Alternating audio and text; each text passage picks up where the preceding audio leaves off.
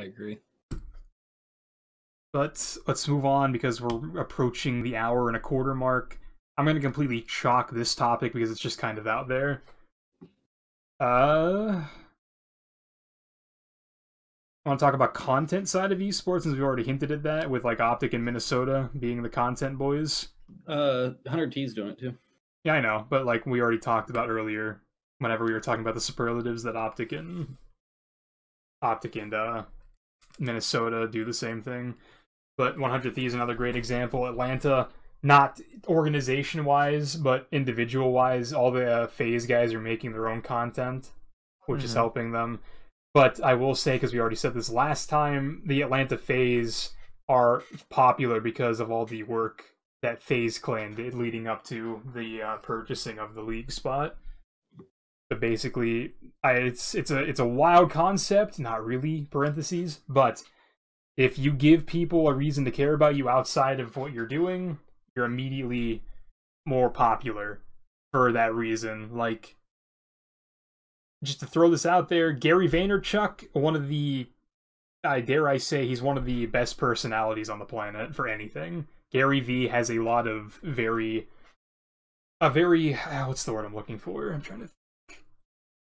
He's a motivational speaker, for one. He's made a lot of good business decisions. He's a person you should listen to. A lot of people outside of Call of Duty know Gary Vaynerchuk, and whenever he immediately associates himself with the Minnesota Rocker immediately benefit. And Gary Vaynerchuk has never done anything Call of Duty related. Mm-hmm.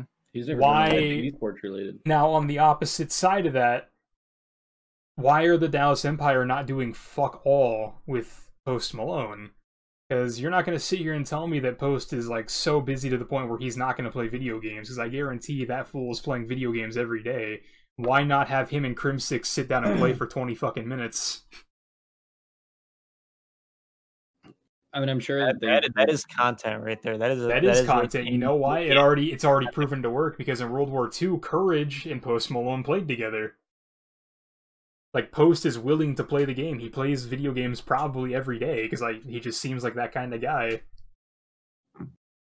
Like, just have him and Crim fucking sit down and play, and it's like, Post, what the fuck? Post, you're on a fucking heady. How'd you lose the gunfight? What the fuck? What the fuck? Like, you're not gonna see, like, it's... Bro, the picture that I have saved on my camera will live in my head rent free. Let me pull it up very quickly and show it to the camera. Running through the rest of the teams. This right why are the Royal Ravens and Vicstar not making content? Why are the New York Subliners and the New York Mets, because they have the same ownership? Fun fact, why are they not doing stuff together? Fun fact, Rocker and the Vikings have the same ownership too. I know that, but we've already talked about them and why they're kind of popping off.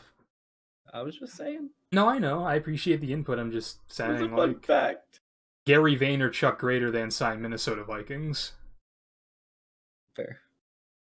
Well, like, why is Vicstar and the Royal Ravens not making content? Why are the New York Mets and the Subliners not doing something? They did that whenever the team first signed last year. They brought the entire Subliners team out to a Mets game and gave them a bunch of free shit, a box suite, tickets to the games, etc., etc. But, like, since then, there's been fucking nothing. Last year, whenever the Gorillas first got their roster together, they went to a Rams game, and Akes got to speak to the entire stadium, and people were like, who the fuck is this guy? But still, there was something happening.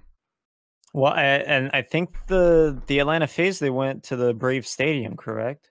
Yes, they did. That was recent. Yeah.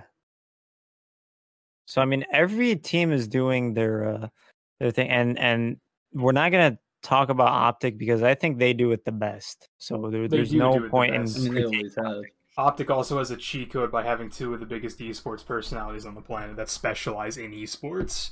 But that's a decade of hard work like FaZe, though. Who would those two people be? I know Scump's got to be one of them. Scump and Formal. Scump and Formal. Okay. And then toss Hex in there too, because Hex transcends. I was gonna say Hex and Scump, but I think Scump and I love the fact that Formal's now in Texas. because Scump and Formal together in the same room is the greatest thing to ever happen to that team. Just saying. I think Paris is doing great with their Twitter. They're doing a fantastic job. When's the last time they Paris. tweeted, actually? I'm checking now. Paris is doing fantastic. Let me just, let's see. What's going on, 5 hours everybody? ago. Welcome back to episode 5 of the Memeing Paris podcast. Hey, they posted 5 hours ago. What was it, though? Yes. Let's see what the post was. Only retweeting 1 one. week left in season 1. Will the Galil and the new enter competitive with season 2? Oh, they're talking about okay. What are they talking about? Because I can't see the tweet. They're talking about the wait, did they block you? No, I'm just not looking at Twitter. Oh, They're talking I about- wish they'd block me. they're talking Go about ahead, like give me the that. season, like the battle pass season. Oh, I'm proud of them. Because that totally applies to anything I do. And then since then, they posted one yesterday that was a picture of Wuskins and Scraps, and I think BO4 maybe. Okay, why And it though? said caption. Is that intel? Is Wuskin gonna play for the Paris region?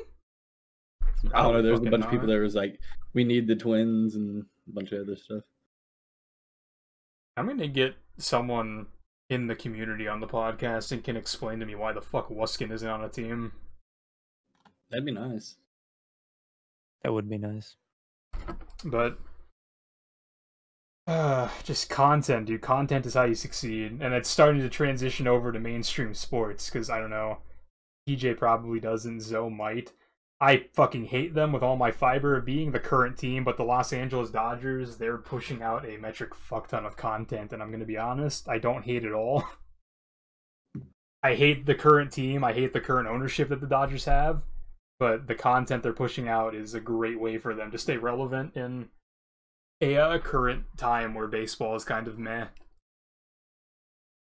They also just won a World Series that didn't count, but that doesn't count, so